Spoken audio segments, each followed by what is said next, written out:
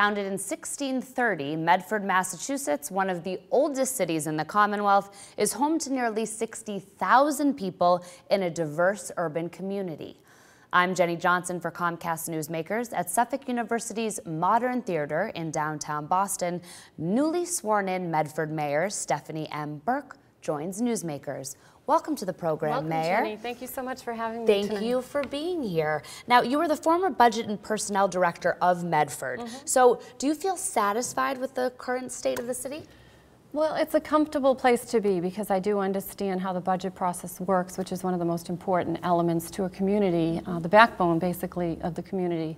So I have a strong understanding of how everything works within the building. So it's making for an easier transition, I think, than someone that would come on. Someone brand new to the city. Okay, now in your inaugural address, you talked about fostering vibrancy in business. So what are your thoughts, and do you have specific ideas about economic development strategies? Absolutely. I think Medford's one of those communities that has so much potential that's untapped at this point.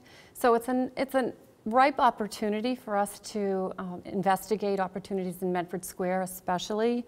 It's been underutilized with several city-owned parking lots that are ready to go pretty much. So we're going to be taking some of the old plans off the shelf, dusting them off, upgrading them for newer issues like complete streets that are so important in many of the communities around Boston, and bringing that element into the plan so that when we do it right. And really love for the river, so really hug it, if I could say that. No, absolutely. Now, you've appointed a transition team, which will obviously be very helpful to advance arts, culture, and recreation. So these are places that I'm guessing you're hoping to strengthen Medford. Definitely. I actually have 3 transition teams that are in process right now. One is constituent, to see how are we doing things, how can we do it better from the flow of information from me to you and you to me. There's several elements that we could bring into place at the end of this transition period, and it will lay the roadmap for how our administration will operate in the future. But with that being said, we also have the economic development piece, which is critical. You know, getting back to Medford Square, but if you know Medford, we have several smaller squares that are scattered about. So they all are very unique from a diversity perspective, and the shop owners are very different. So we really need to pay attention to the uniqueness of each square and specialize how we want to treat them. And how about the arts and culture moving forward? We have a beautiful theater similar to the one you're in today, only it holds probably about 2,000 people, the Chevalier Theater. And it's a resource in our community that could really provide economic development right in Medford Square. It's basically on Forest Street, which leads into the heart of our square. So we need to develop a business plan for that. It's city-owned property. We need to get a management company in and really push that, because once that happens, then the restaurants all have the overflow of the people that come out.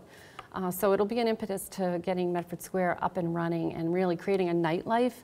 If you walk the streets right now, it's pretty, there's just not a lot happening after a certain hour. So if we develop the city parcels, bring people to live there, and then develop the Chevalier as another bookend, then you're going to bring people to the square, and then that'll bring the businesses. So much to offer. It's exciting, very exciting in our community. Let's talk about communication. You've addressed how important communication is to and from citizens. So how are you offering to sort of better communicate with your constituents? Well, there's little things. Voicemail, for example.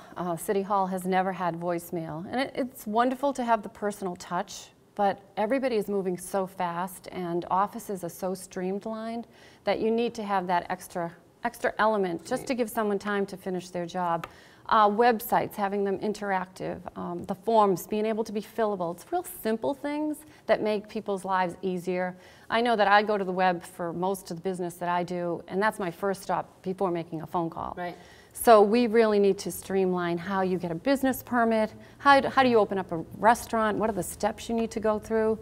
So I think we're spending some attention on that with our transition teams and my staff as well, to try and think how the outsider looks in. So that's how we're trying to approach it. Okay, so give me a status check on the Green Line extension that is regularly talked about in regards to Medford. Well, as you know, from the state, the budget came in basically at $1 billion. The estimates came in $1 billion over what they had budgeted for the project. So it has caused the Department of Transportation as well as the T to take a step back, which is a wise decision at this point, to relook, can we do things differently? Can we refine the stations to save some money? Because basically they need to bridge the cost down and the revenue up so that they can match that so that we can get it built. We're eager to have it come to the Hillside area where Tufts University is and then to 16.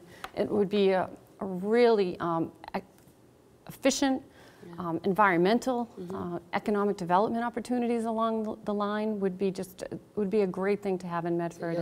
You'll keep that as a focus. It's front and center, and I've attended some of the DOT meetings just so that they know that we're serious about it and we're committed to seeing it come to fruition. So we're working with the state delegation, federal delegation. Congressman Capuano has been fabulous at this. All of our senators, Warren and Markey as well. So they know it's important to us and it's important to them, so we just need to keep straight and get this right. So now, Mayor, I know it's early on in your administration, but tell the people watching how your experience has prepared for you to sort of take the reins after a long-term incumbent. Well, I was almost 16 years as a city councilor, and then I served 4 years with Mayor McGlynn. So I was able to see how he was able to get things done through partnerships and collaboration. So to be right part of that circle, you get to see a lot and you get to meet a lot of the people that you have to deal with in order to move your city forward. And also you get to see what works and what doesn't work. So I'm able to bring in a lot of the ways that were successful along with new ideas from private sector, which is really my background, is private sector finance.